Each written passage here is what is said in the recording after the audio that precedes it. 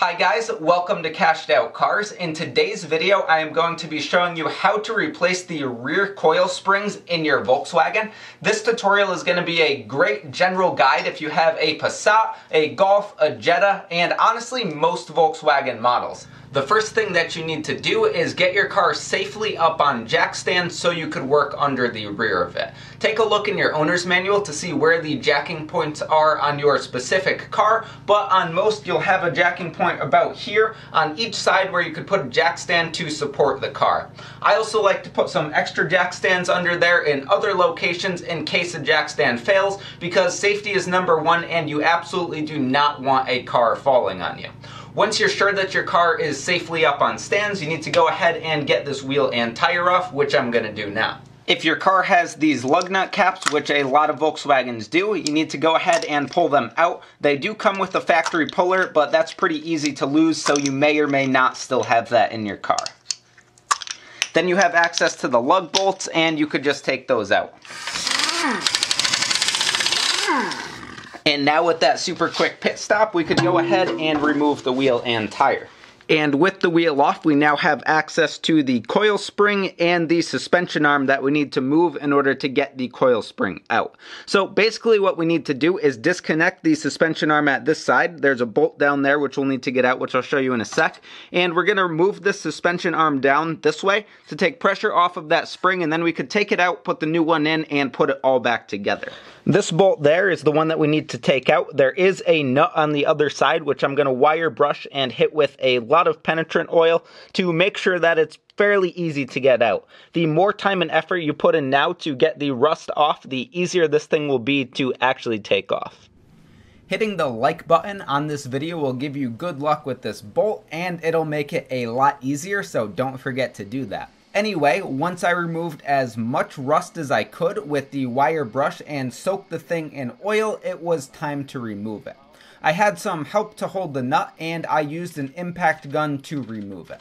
This can also be done with 2 wrenches or a wrench and a breaker bar if you're feeling pretty strong. It is very important to make sure that you only remove the nut at this point and that you're not backing the bolt out. You could also put a jack under it before you even start removing the nut to be extra safe, but it does tend to get in the way while you're doing this. The reason that you want to be extra careful here is that the suspension arm is under a lot of energy from that spring right now, and it's extremely spring loaded. If you take the bolt out without anything under, it's going to fire down and could cause a lot of damage to you and the car, so you need to be very careful. As you can see here, I carefully took the nut off, making sure that the suspension bolt was not backing out, and then I used a jack to put some pressure on the suspension arm. You'll need to look at the bolt to see if it's lined up straight with the hole as it comes out. If it's lined up nicely, this will let you know that you have the proper amount of pressure applied from the jack, and it will allow you to remove the suspension bolt more easily because there won't be pressure on it. If you start backing the thing out and it gets crooked, you need to put more or less pressure on with the jack, and it will be much easier to take out. Once the bolt is all the way out of the way, it's time to lower down your suspension arm in a nice controlled fashion. I carefully and slowly lowered down my jack in a nice controlled sweep. Once again, safety is number one, and these springs could do a lot of damage, so be smart and be safe when you're working on any kind of job like this. Anyway, once your suspension arm is low enough that there won't be any pressure left on it, you'll be able to get the spring out of the rubber spring perch that is in the suspension arm. This will just take a little bit of pulling and tugging, and it'll pop right out. Next, we could get our replacement spring ready to go in. If you're reusing the rubber part, you just need to pop that off, and that'll press right onto your next spring. Just like that. And then we just need to seat this down in the seat that is on that suspension arm there. And to do that, I like to put a little bit of lubricant on here to help it pop into the rubber seat. And then you'll be all set to put the spring back in place and put your suspension back up, which I'll show you now.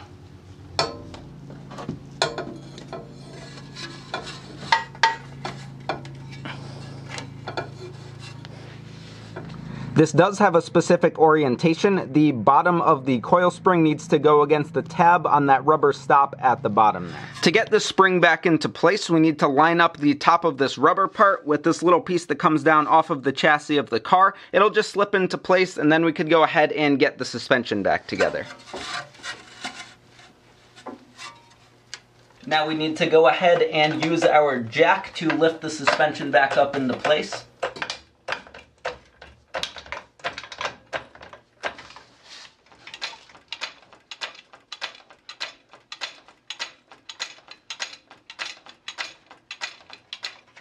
Next, you could put your suspension back together. Keep in mind that these suspension bolts are often stretch bolts and that they might need to be replaced, so do some research. Once your suspension is lined up well, the bolt will start. You could go ahead and slide it in and then check from the other side to make sure that it's straight. If it's not, go ahead and make adjustments with the jack to fix that. Then you could finish installing the bolt and the nut and tighten it down. The torque spec that you're going to need will vary depending on your model and your year, so do a quick internet search and see what the value should be and torque it down to that. And congratulations, you've now successfully installed new rear coil springs in your Volkswagen. Now all that's left is to smash the like button, finish up your world record pit stop, and make sure your wheels are torqued down properly, and you'll be good to go. And so guys, with all that, that's going to wrap up this video. Let us know down below what make and model you're changing springs in, and if you're putting lowering springs in or replacing them because something broke. Don't forget to like this video if you liked it, subscribe for more, and I hope you stick around for the next one. Take care.